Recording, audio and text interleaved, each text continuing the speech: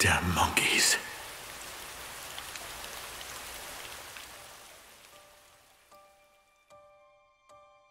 Geto Suguru has a savior complex. Jujutsu Kaisen deals a lot with religion and religious symbolism, and Geto is a prime example.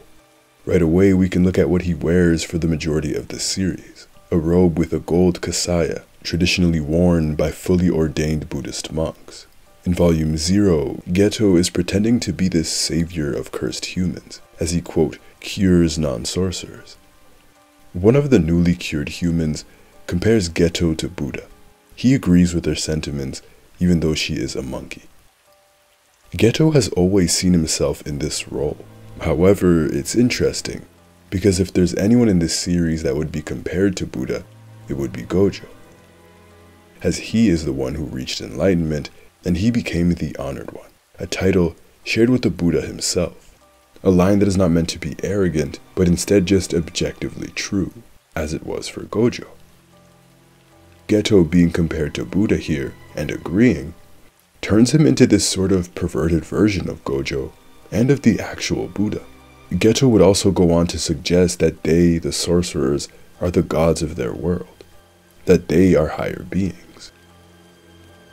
This symbolism continues throughout the series, and in chapter 70, even before his fall, the cover of the chapter is very symbolic, as it illustrates Geto as a sort of messianic figure to these curses, who are all bowing down, praying to Geto. Geto seems to be in a very particular pose. This pose is very similar to the Vitarka Mudra pose. It's a gesture attributed to the occasions where the Buddha, quote, taught the correct ways in life, such as the Four Noble Truths. With the sun beaming behind Geto, he also resembles common depictions of Jesus Christ. This imagery suggests that Geto would essentially become a god or a savior for these curses, and possibly for sorcerers. It could also suggest that Geto capturing and taming these curses is maybe a way of saving them, suggesting that their relationship is a bit deeper than just cursed spirit and cursed manipulator. In the official Jujutsu Kaisen fanbook, mangaka Gege Akutami even goes on to say that Toji's cursed spirit called Geto Mother. In the Hidden Inventory arc, the young Geto's first line is that it's not nice to pick on the weak, referring to Utahime. Geto has a strong sense of duty and responsibility as a Jujutsu sorcerer.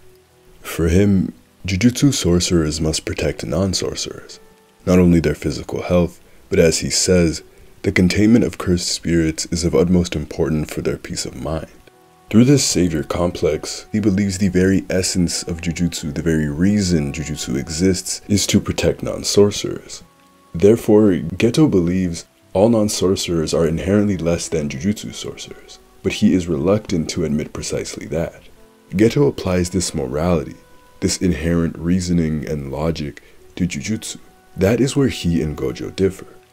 For Gojo, Jujutsu simply is. There is no reasoning or responsibility that Jujutsu inherently has. Instead, the people wielding it are the ones who use it for whatever purpose they assign to it, not the inverse. Gojo doesn't believe that he is required to save people because he is the strongest Jujutsu sorcerer. He can simply exist with that title, and what he chooses to do afterwards is not a result of his power or the responsibility that he innately has, but instead a result of the choices that he will make. But this ideological difference doesn't impact their friendship. In fact, I'd argue it makes it stronger. The fact that the two can clash over their ideals, even to the point of physically fighting each other, but still maintain tremendous respect and desire to be best friends, shows the strength of their bond.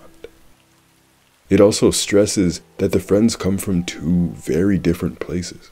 As the prodigy, the child of one of the big three Jujutsu families, Gojo has never been swayed by sorcerers or non-sorcerers. He understands that one's ability to perform Jujutsu does not determine one's strength or one's capability. He understands the power of money, fame, religion, and he has seen the power of non-sorcerers before. So for him, strength alone is paramount, sorcerer or not. Whereas Geto, whose parents are non-sorcerers, he has lived alongside and seen the preciousness of the weak firsthand, and the damage that cursed spirits can do to the weak, so he sees non-sorcerers in a much different light. As Gojo and Geto are tasked to save Riko, the star plasma vessel, Geto approaches this mission with much more care and compassion than Gojo does. Geto is naturally more empathetic than his friend. The sorcerer regularly reflects on how he presents himself to superiors and juniors, and how one must address these people. Geto has thought about Riko's last days, and how she'll no longer be able to see her family and her friends, so he ensures that her final days are enjoyable. Compared to Gojo, Geto seems like he has worked tirelessly and thought endlessly about his purpose, his place in the world, and his impact in the grand scheme of things. Geto is the one spearheading this plan to bring Riko to Tengen, and seems to be coordinating a lot of their mission, with Gojo taking more of a muscle type role. So Geto continuously blames himself throughout the mission for things that go wrong. But as their mission progresses, he's able to give Riko the choice to either merge with Tengen or go back home, as discussed with Gojo. Riko's choice here would end up being her final words. Toji Fushiguro kills the girl and tells the sorcerer that he also killed Gojo, which enrages Geto. But instead of fighting, Toji is there first to talk, almost like he understood exactly how to get under Geto's skin. Geto has always been confident in his abilities. He's confident enough to challenge the Gojo Satoru constantly. He and Gojo both call their duo the strongest. But I always thought that a small part of him knew that he was never truly at the level that Gojo was, or that Gojo could attain. The Six Eyes is this lazy, aloof sorcerer who's frankly born lucky. It just so happens that he is the one sorcerer in hundreds of years to be born in the Gojo family who wields both Limitless and the Six Eyes. So there's so much more to be desired from the prodigy. And it's something that I think Geto always knew. And so when Geto and Toji talk, Toji goes on and on about how he killed Gojo. Toji repeatedly calls Gojo the Six Eyes, and Toji goes on at length about how his plan was tailor-made to take down Gojo. Geto was of course angry on behalf of his best friend, but it could be perceived that he was a bit annoyed that he was overlooked. The Six Eyes was the big fish, the main attraction. Geto was an afterthought, and Toji handled him quite easily, no game plan needed. And to boot, after he defeats him, Toji tells the sorcerer something extremely personal. That despite his perception of weakness in their world, despite his savior complex, for all the, quote, blessings he has, he lost to a monkey who can't use Jujutsu. A line that would go on to define Geto's pursuit. Gojo then seemingly returns from the dead with Riko's body, having defeated Toji. And all the Plasma Star Vessel people, all of these non-sorcerers, are here applauding their failure. These are the people Geto has dedicated his life's work to. The people he is supposed to save and protect. One of them nearly killed him and his best friend. He killed Riko. And these people are here, happy and smiling. But Geto is still a Jujutsu sorcerer, and reason determines his every step. So he can't bring himself to harm even these people, because they are non-sorcerers, and it's a sorcerer's job to protect the weak. We then skip to a year after these events, and Gojo, now seeking out his true potential, is learning how to become even stronger. This was his reaction to these events, to become so powerful that nothing could ever slip past him. He is widening the gap between him and Geto daily.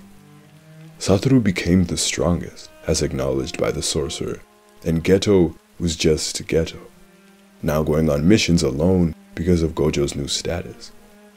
The past year had curses spawn even more than usual, so Geto's workload grew. He always had Gojo around with him, but now he was alone, and the psychological impact of his ability was now taking its toll on the sorcerer. While Gojo's Limitless allows him to manipulate space, to touch only the things that he desires and to repel the unwanted, Geto's ability was the complete opposite. It's a gruesome, exhausting ability without choice. An endless cycle of exorcism and consumption, he says. Geto doesn't simply just control these curses, he has to ingest these curses that are created by non-sorcerers' negative emotions. He likens the action to ingesting a rag used to wipe up vomit. Geto has to do that over and over and over again. And for what? For whom? He asks. The only reason Geto continued to use this repulsive ability is because of his sense of duty. Duty is the thing that drives him. Responsibility gets him through every single curse that he must swallow. This is the price of power, the price of duty, the cost of saving the weak. And because he is the only curse manipulator, he has no one else to bear this burden with. Geto's entire motivation as a Jujutsu sorcerer is that he is a sorcerer for others. He doesn't believe in the inherent power of Jujutsu, like Gojo for example.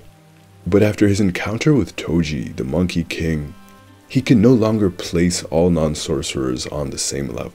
He cannot categorize all non-sorcerers as weak anymore. After all, he was nearly killed by a monkey. Gojo was almost killed by a monkey. And after all that, he was greeted by the Plasma Star Vessel monkeys who applauded their failure. So if he can't discern who is worth saving anymore, who is he supposed to save then?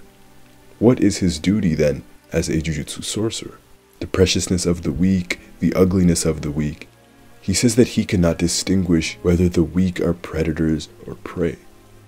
These questions have been running Geto absolutely mad. You can see it in his face, in his eyes. That scene of him in the shower was animated perfectly. That absolutely tortured look, and the only thing he can hear, while juxtaposed with the sound of the shower head,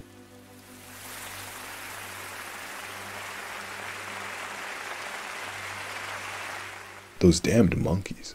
His entire purpose has been challenged, and he has nowhere to go, and no one else to turn to. In the following scenes, he meets up with Haibara and Yuki.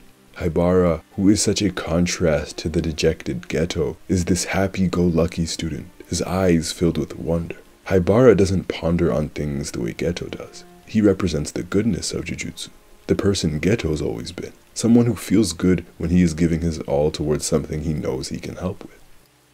Yuki, on the other hand, shares some of the other aspects of Geto's character. She, too, has reflected profoundly on the state of Jujutsu, curses, and its future. Yuki desires a world where curses don't exist anymore. And it's in this conversation with Yuki that Geto, for the very first time, learns that Jujutsu sorcerers don't actually create curses, but instead it's the fault of every non-sorcerer for the existence of curses. Yuki also explains to him that a world without curses is nearly impossible. Geto then suggests killing all non-sorcerers. Yuki looks at him but doesn't reprimand him. She simply continues the conversation, even citing it as the easiest route to a world without curses. She notes that this would force humanity to evolve, an idea that Geto would strongly believe in later on. Yuki also looks down on non-sorcerers, but she isn't as tortured as Geto is, and she isn't aware of the mental state that Geto is in. From an interview with the mangaka, they state that Yuki's words to Geto did not include her own intentions, but simply it was an objective reading of things. Haibara's death in the very next scenes that follow, coupled with Yuki's words, creates a fear in Geto. He begins to fear for his fellow sorcerers, he says. He realizes that sorcerers are in fact the ones who need to be protected. Sorcerers like Haibara go out of their way and put their lives on the line constantly for the people who create the very curses they fight to destroy. And for what exactly? For non-sorcerers' peace of mind? For their safety? What about the safety of the sorcerers? The lives of the sorcerers? Do they not matter? What a paradoxical world they live in, where the strong must submit to the weak. These are the thoughts that are running through Geto's mind. Non-sorcerers often control every aspect of society.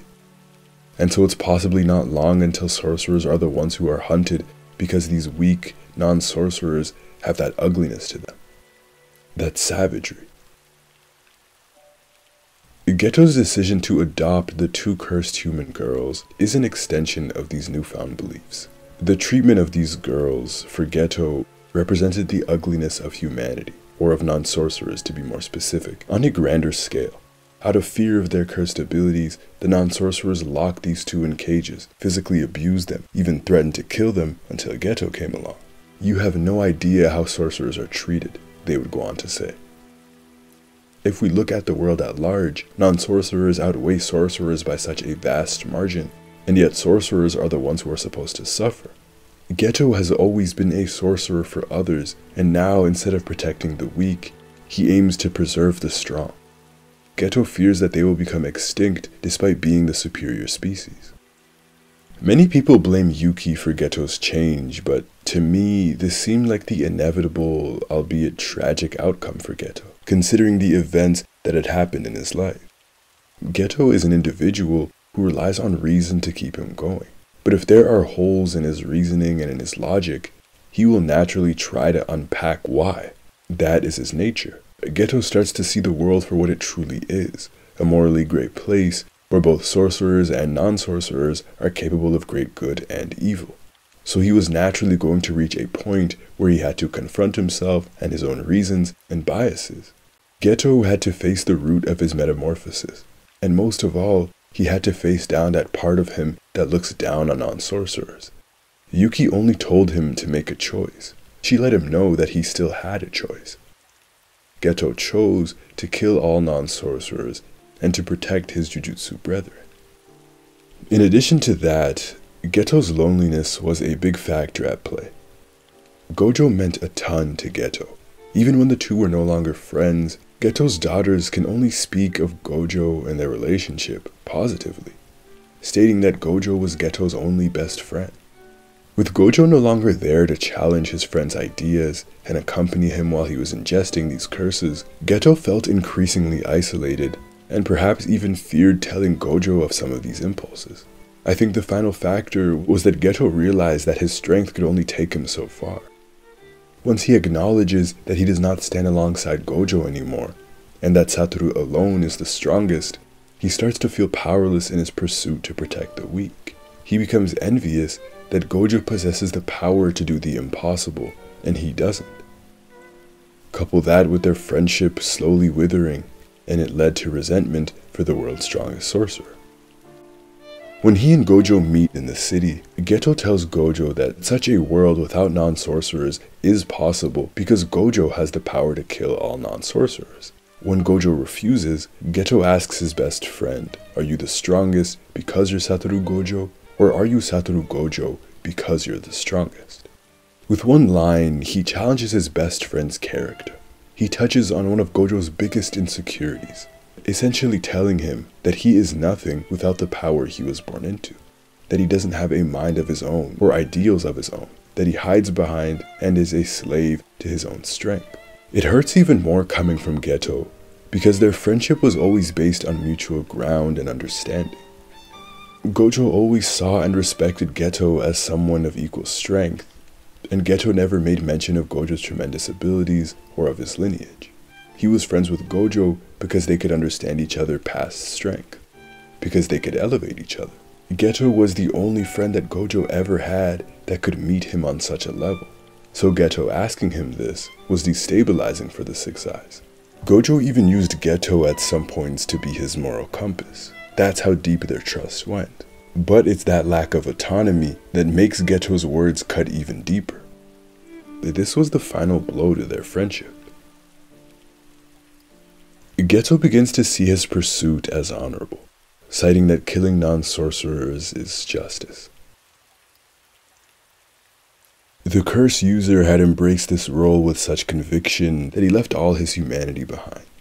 In Volume 0, you can really see how the years apart have changed him, to the point where he would disinfect himself after even having contact with non-sorcerers to get rid of the quote, monkey stench. He would note that monkeys are only useful if they could give money to him, or curses. If they provide neither, Geto would kill them without blinking an eye. This is a man who couldn't be happy in this world, from the bottom of his heart.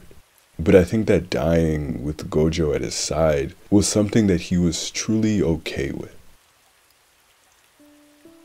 Geto said that there's nothing more important in life than self-affirmation. That is what he's always been chasing. Throughout everything he does, all the stances he takes, he always needed to have full belief and conviction that whatever he was doing was for the right reason. That whatever he was doing affirmed the beliefs that he already had. No matter how these reasons have changed or how much they've been warped, his goal to kill all non-sorcerers, as backwards as it was, still had a level of logic and reason at its core. Geto didn't just change on a whim. Those key events destabilized his reasoning and his logic.